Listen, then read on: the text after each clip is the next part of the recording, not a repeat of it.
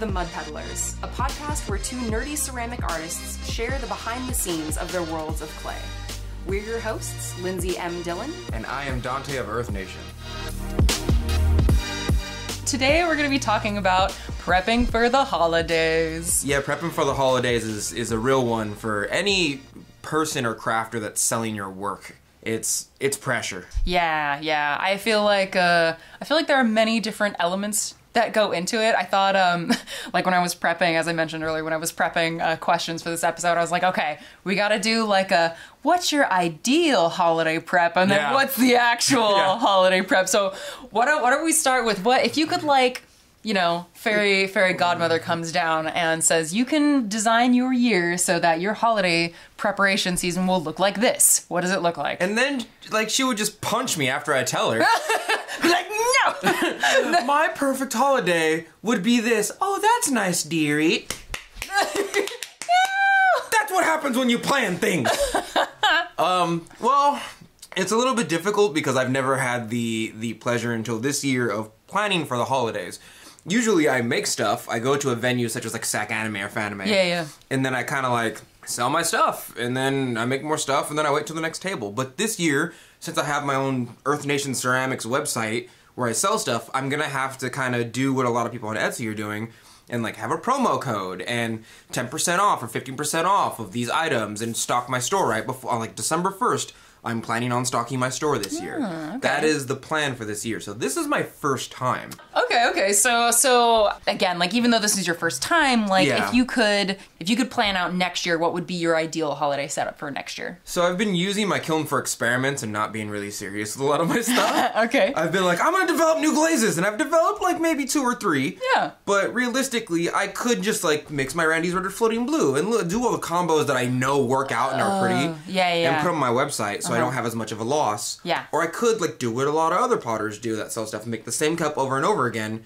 And be cool, we have 5 of this, and 10 of this, and 5 of this. Yeah. Which is what I'm kind of planning to do for next year. And pseudo this year, I have a good stock of about 100 items. Okay. But as far as an actual table goes, I'm going to bring 40 items. Mm-hmm. As far as my website goes, I'm probably going to stock it up with about 40 items. Okay, so 40 items on your website, 40 items on doing a market. Mm-hmm. Next year, would you see yourself doing more than one market next year? Holiday market? Yeah. Oh no, actually no. I don't really being in person. No. I'm an antisocial extrovert. I'm comfortable with very few people, and I don't. It's. I'm doing one this year. Yeah. I'm gonna be behind a table. Yeah. I just don't want to.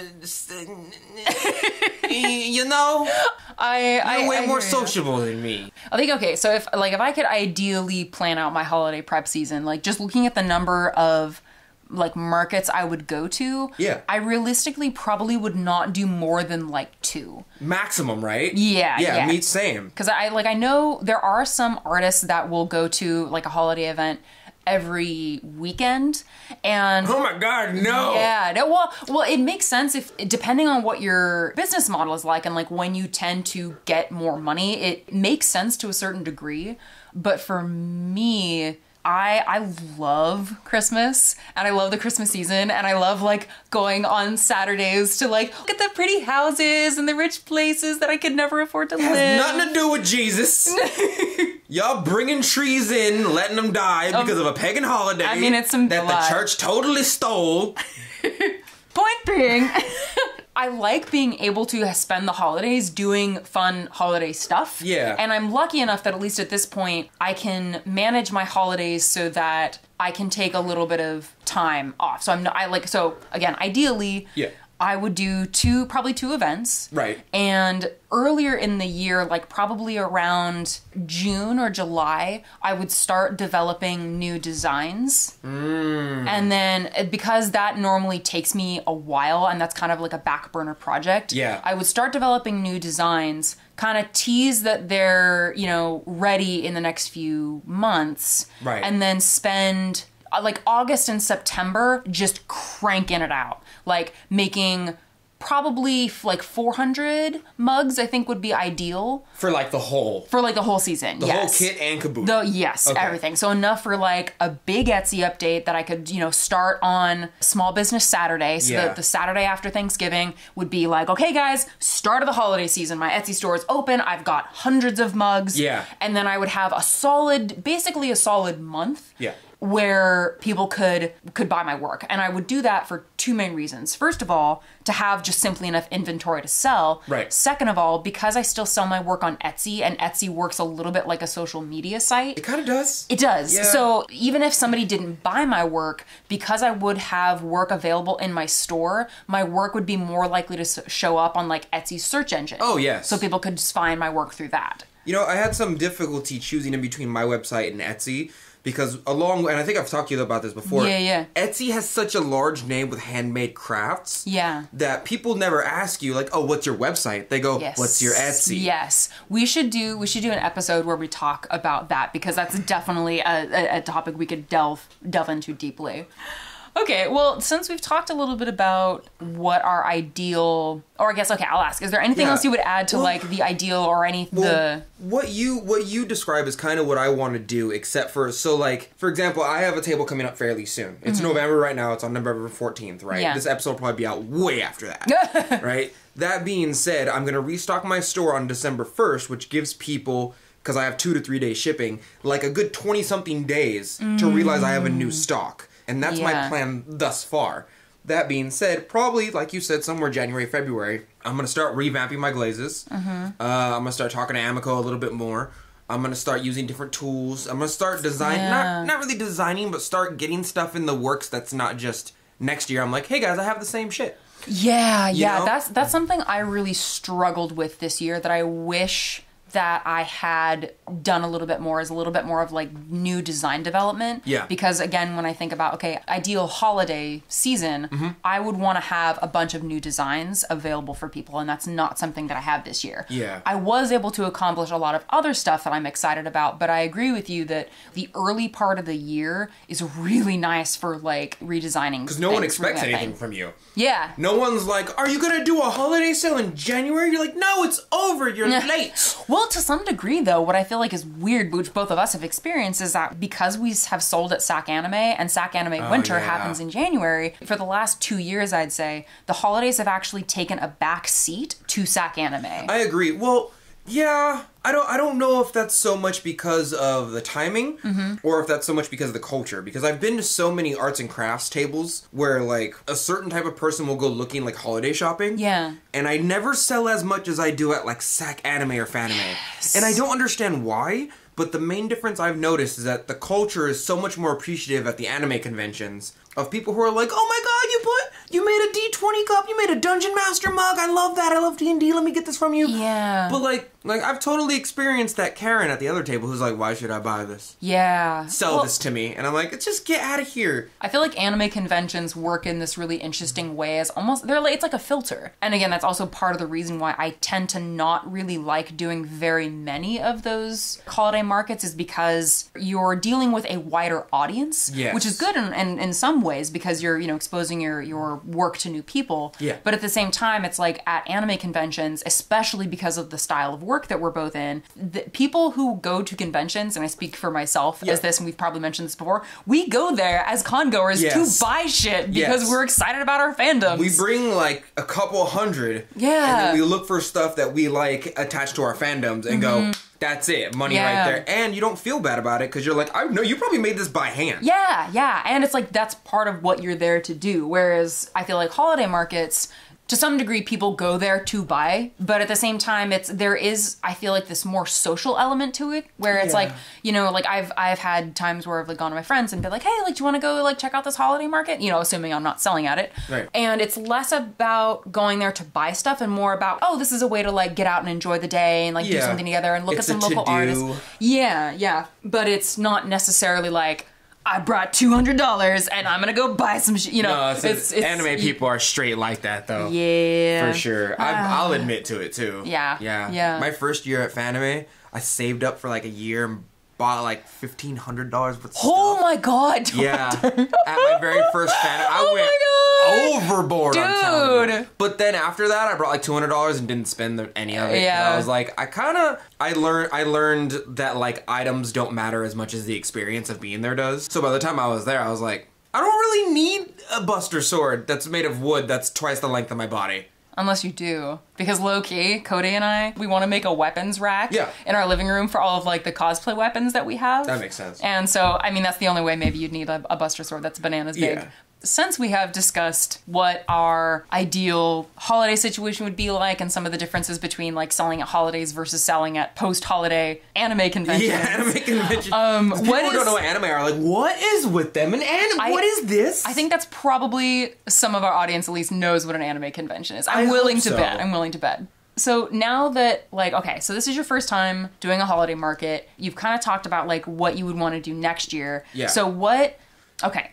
I guess I'll say the contrast I'm trying to pull is like expectations versus reality. Well, this is my first time doing it with my own website, with my own material. You know what I mean? Like, this is my first time really doing the thing, because I had a YouTube channel for like 2.5, 3 years until people bugged me to make a website. Now that I have a website, I'm like, well, it's holidays and I'm kind of expected to load the store right before the holidays. And if I don't, then I'll lose something. I don't know. Maybe I have FOMO. Like, I'll either lose customers or I'll lose YouTube subscribers. I have no idea. Interesting. Well, like, what do you lose from not updating your store during the holidays other than money? Yeah. But I'm not like a money monger. I'm not like, yeah, holidays. Yeah, you know, that's really interesting, actually, because that's one of the things that I've wrestled with a lot this year in particular.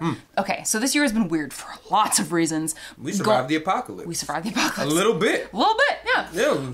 Since I'm applying to grad school this coming winter, making money has not been as high of a priority for me. Yeah. Also because of the blessings that are COVID relief unemployment benefits. True. So I feel this weird pressure, which I finally kind of like dealt with it a little bit more a couple weeks ago, because I kept thinking kind of like you were, it's like, oh God, I have to do this. I have to have the discount code. I have to have like the big Etsy update, et cetera, et cetera.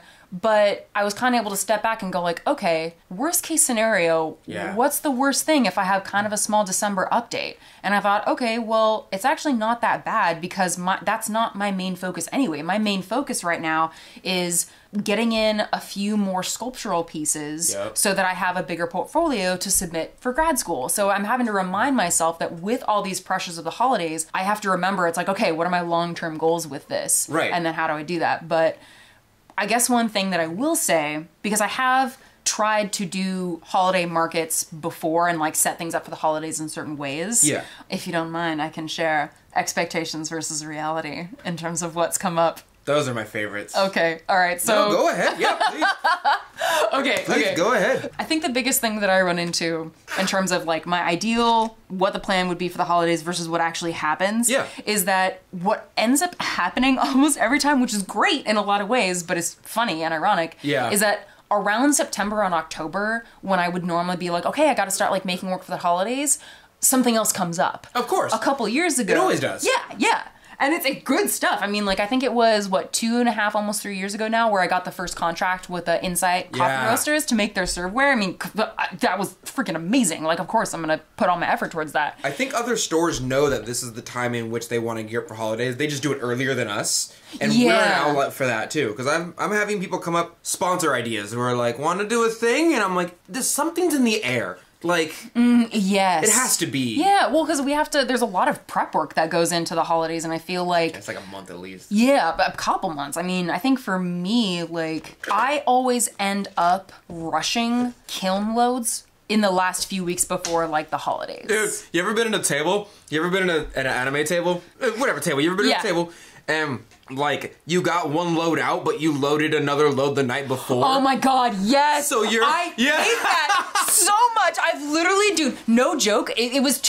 Not last year. Yeah, I think it was last year where I was like, okay, I have been so stressed out that I would rather not do ceramics anymore than continue to have this level of stress. Because there were like 3 different events where I was literally unloading glazeware the night before the event. And it's like 300 degrees. Yeah, oh my God. And you're unloading the kiln, and you're like, if I don't get this out, I won't make money. Oh my God. I'll be a failure. And you roll on the floor, and you try not to think about it, and you think about it, and you try not to cry, and then you cry a lot. So much, so many tears. Oh my God, yeah, That has been my reality too many times, and that's why I keep every year. I think I get a little better every year. Yeah, I think you do too. But with actually preparing more or learning what things to say no to. Learning to say no is important. Yes. Oh my God. Especially for events and especially for the holidays, because there is this expectation that it's like, oh, money making time, like gotta do this. There's this pressure to like, oh, I have to do all the events. Actually, funnily enough, kind of segues into one of the things that I wanted to talk about, which had to do with like how you decide what events to go to, not only just with what in-person like art markets to go to, like holiday markets versus anime conventions, but also the different ways that we can sell our art during the holidays. And with your experiences, my experience, like what we prefer.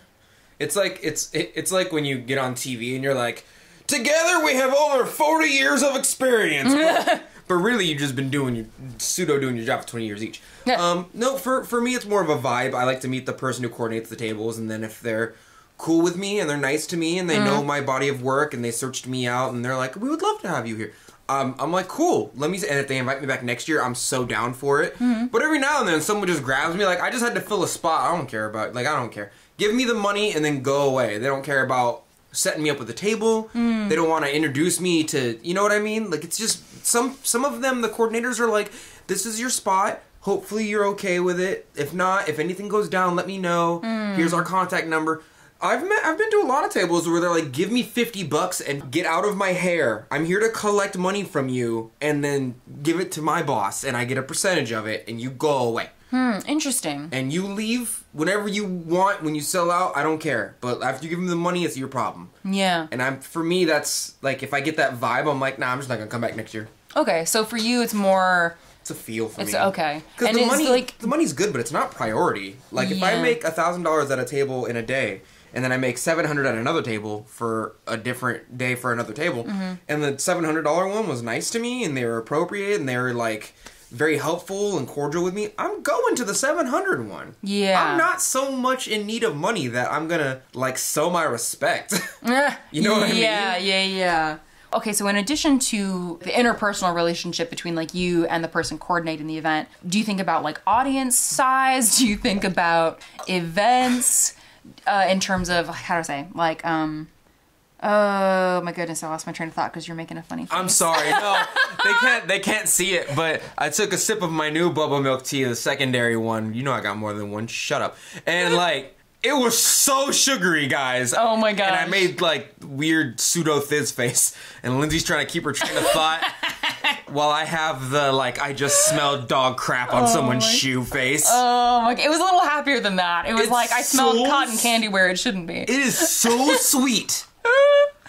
Oh my God. Okay, so guys, what were we talking about? Okay, events and like how you choose them, because like I think a lot about who's running the event, where it's gonna be, what other artists are gonna be there. Like especially a couple years ago when I was first trying to figure out how to do this whole like selling during the holidays thing, I Googled holiday markets Sacramento, and this was in like, and then I made a list. We all start there. Yeah. I mean, honestly, like I still kind of do that with things sometimes. Like I'll just Google like, I don't know, setting up a holiday market. Yeah. Just like I feel like reading just various like blogs and websites. Like even if you have some experience with something, just will sometimes you learn something new. You learn little tricks. Yeah. Or little pickups. Yeah.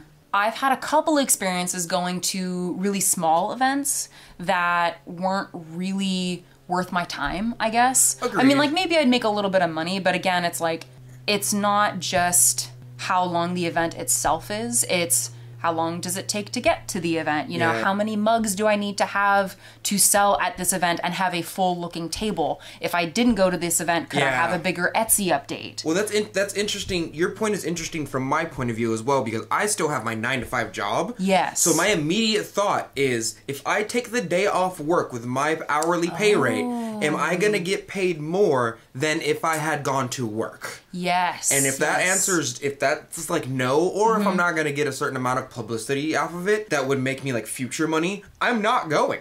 Yeah. You know what I mean? It's like I'm working for exposure, but does that exposure equate to more popularity or money for my brand? And if it doesn't, then I just missed a whole day of work, which is them's is bills, and them's keep me alive. Yeah. You know, for you, I think for you, especially because you're just a full-time potter now, it's very mathematical towards your pots.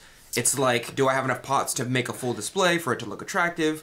How much can I sell? How much will I sell potentially? Will it be worth my time getting there? For me, it's that on top of the fact of like, I'm missing work for this. Yes. You know, like if I'm not making more than X amount of dollars versus my job, I'm not going. I'm just not going to go. Yeah. I kind of appreciate that, like, sometimes you'll say, like, oh, I'm not about the money, I'm not about the money. But you are conscious of I'm very conscious of it. Yeah, I appreciate, I kind of like that. Because here's the thing, I've been said it before, I'm done say it again. It's like, having money is not everything, but not having any money is everything. That's, put it on my tombstone. Yeah. All right? Like, like, you don't have to have all the money in the world. After a certain amount of money, you're set. But also, if you're broke, and you smell like it. So, I have a question for you that I have struggled with for quite some time. Ooh. If you know something, especially for the holiday sale. Yeah. If you know something sells well, will you just make majoritively that in the interest of selling more stuff? Or are you willing to go, I want to make what I want to make and hopefully my fan base likes it? Because that's something, regardless of the holidays, that I struggle with a bit, where I'm like, I know you guys like blue cups. I can make blue cups all day. That doesn't satisfy me. Yeah. But I want to know from your point of view, since you are a full-time potter. Potter and ceramic artist, because I sculpt too, Donte. You're right. You're completely right. I saw this meme the other day. Have you ever seen that meme of that dude with the sunglasses and the baseball holding like this very attractive girl like by the shoulders? And he's like, you see, and he's just explaining something. Oh my god, I haven't seen that meme, but that sounds, I feel like I feel that. Oh, but she's totally not into it. She's gorgeous, all right? Yeah. She's like an Instagram model. She's just looking straight ahead like she doesn't care. And he's so into it. He's like, oh my god, this is what you do. Oh my god. And it was one of them going, you see, potters are technically ceramic artists. But that doesn't mean that if you're a sculptor, you're not a potter. But potters are also ceramic artists in the same way that sculptors are ceramic artists. Oh my god. And it's a whole list, and she's just like so uninterested. Oh my god. If I find it, I'll show you guys. I'm sorry if I am doing the ceramics equivalent of mansplaining. No, because I've had that before. Like I've done that to like Abel before, and she's like, I don't care. Oh my god. I don't care. Yeah, we as ceramic artists care. But, we care a lot. Like if you call a sculptor a potter, they might flip their shit. They might... The thing is, I'm not in. Anyway, that's a whole. Yeah, see, we're about to do it. Okay, Sorry, okay. the question. What was the question? Oh man, I don't know. What were we gonna... No, it was do you feel pressured to make more popular items, especially during the holidays, because you know they sell more versus what you might want to make? Yes, I do. How much can I get a percentage? This year, I'm making a lot more pieces that I know are popular than I have in previous years. Like, I'm probably doing 75%. 75%? Pieces that I know sell well, yes. And there's a couple different reasons that I'm doing this year. Okay. From selling at Sac Anime and Fanime, I have a sense of what designs work well, right, and what designs tend to be sold last, or I end up having as leftovers. Do you ever have a piece at a table that you look at and you're like, someone's gonna buy that first, and sure enough, they like you know the beautiful piece first? You know, I don't necessarily think I do, because I tend to have a lot of repeat designs. Okay. So, like, if for my Dragon Egg mugs, like, those pieces stand out very uniquely. Yeah. But, like, it's not like out of the coffee stat mugs that I make, I have one that I'm like, oh, this one's the most gorgeous, because I tend to have multiples of that almost exact same copies. Yes. I see. Yeah. I'm doing more of, like, the most popular designs this year. Yeah.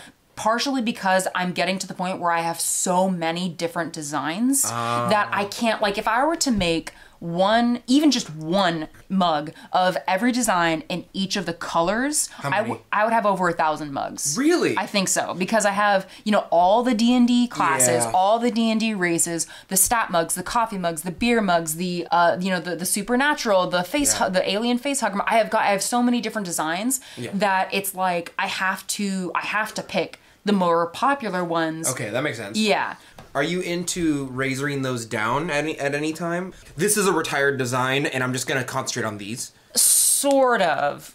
But I guess, yes, and to answer your question, yes. I have some designs, I thought they were going to do well, and then they just didn't. Right. Or I liked the idea, but I want to redo them. Like, I have a Fujoshi stamp, but I made it too small. Wait, there's a symbol for Fujoshi? No, I made my own. Oh, cool. God. Yeah.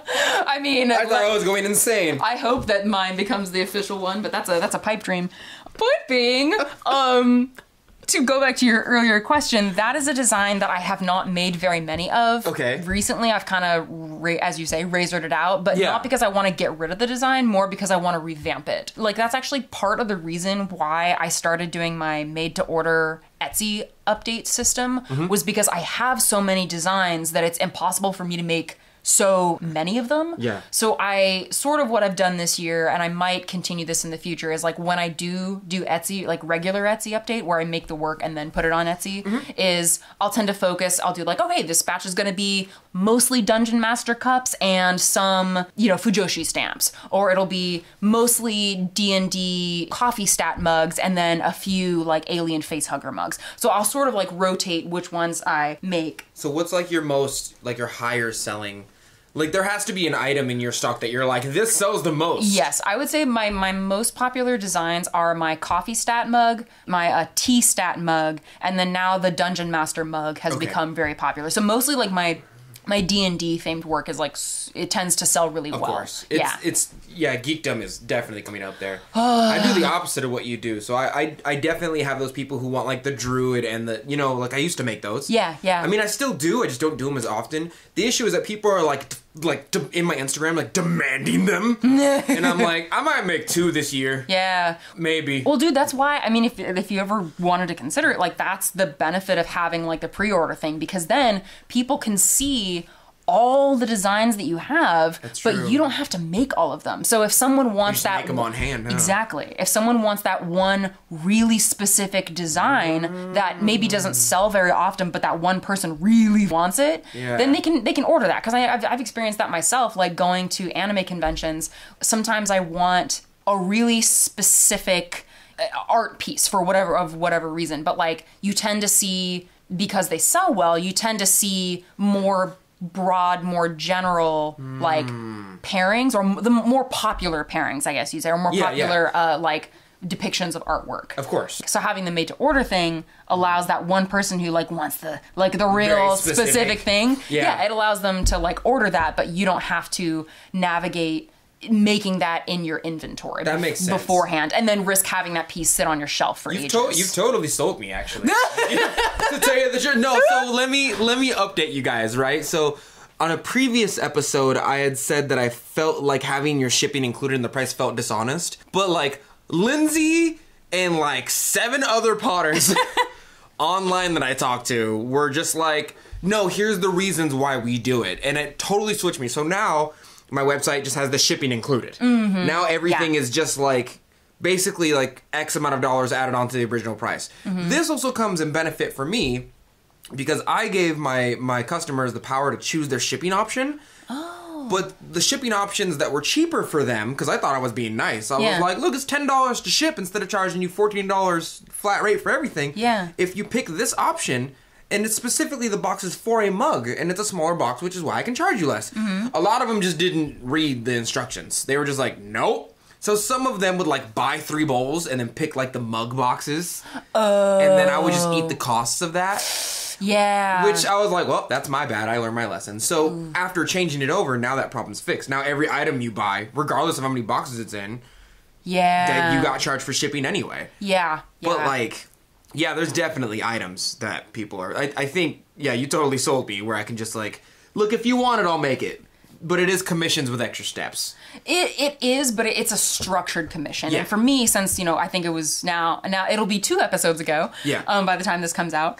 The episode that we did on commissions, it's like the biggest hassle with dealing with commissions, at least for me, is making sure that you know what your client wants, because miscommunications lead to chaos. They have an image in their mind, and you have to make that come alive. Yes. Whereas if it's a design that you've already made and they're just specifically ordering that design, you're not really doing anything different than you would normally do. True. And so it simplifies a lot of stuff. So those are the kinds of, even though it's like kind of a commission, kind of not, you're right. It's easier. It's a structured commission. You're absolutely correct. The way Lindsey has a way of selling me on shit. Because I already like Lindsey, but if a stranger came up to me and told me the same stuff, I'd be like, you get away from me now.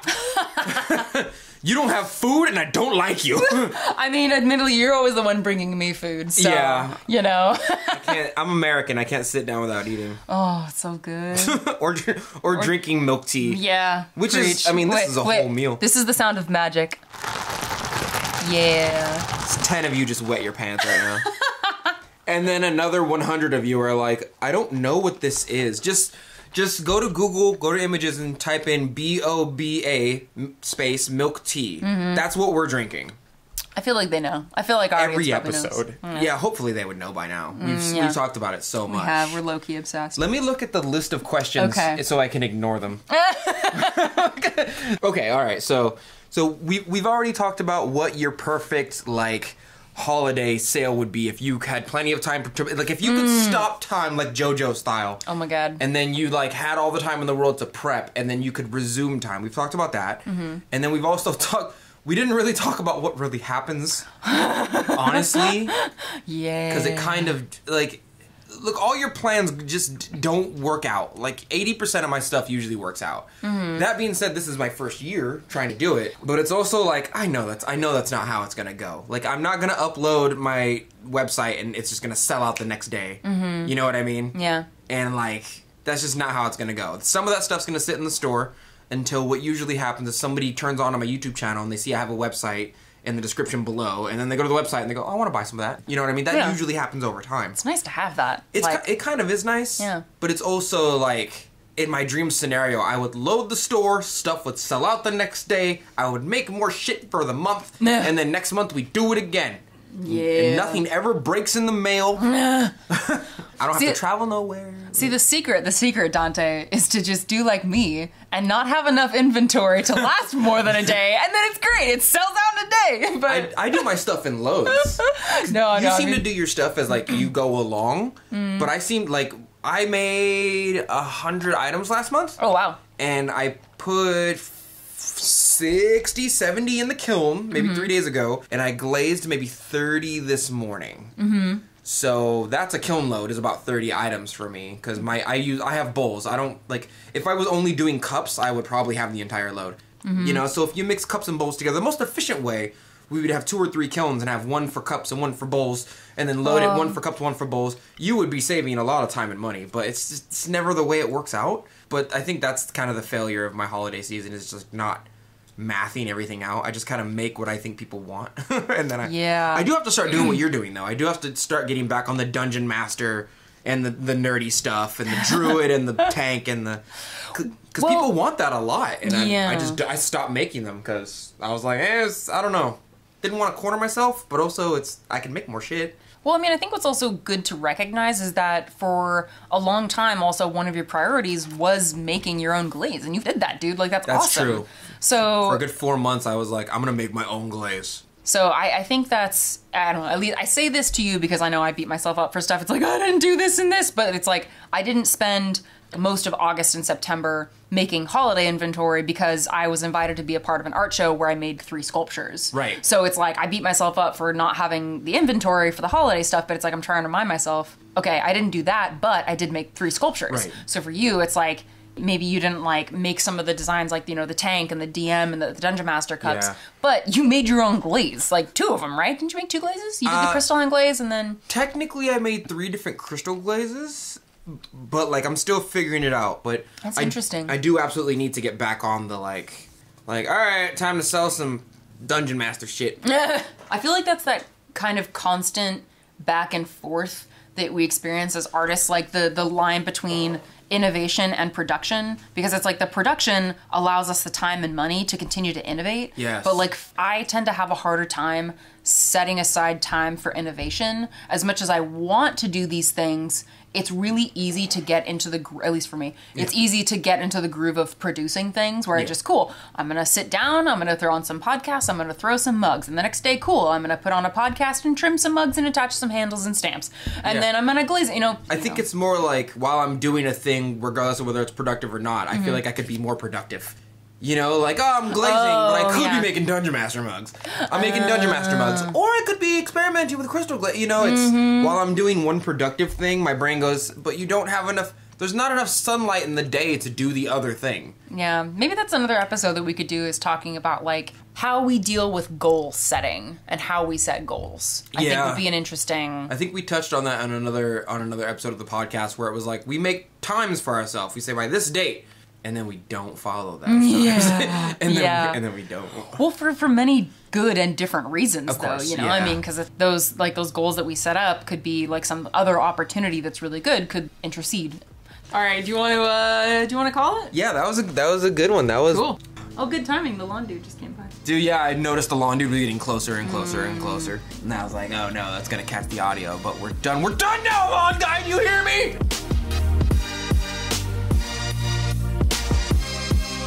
And that's it for today. Thank you for listening to The Mud Peddlers with Lindsey M Dillon and Donte of Earth Nation.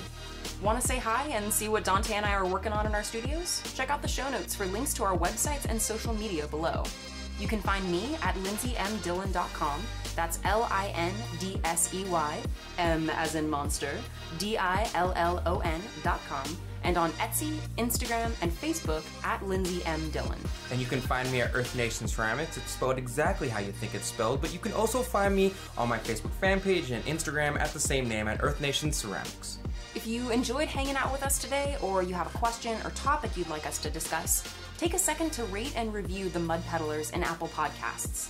It helps our podcast reach new listeners, and we really appreciate the feedback. Thanks again, and we'll catch you next time.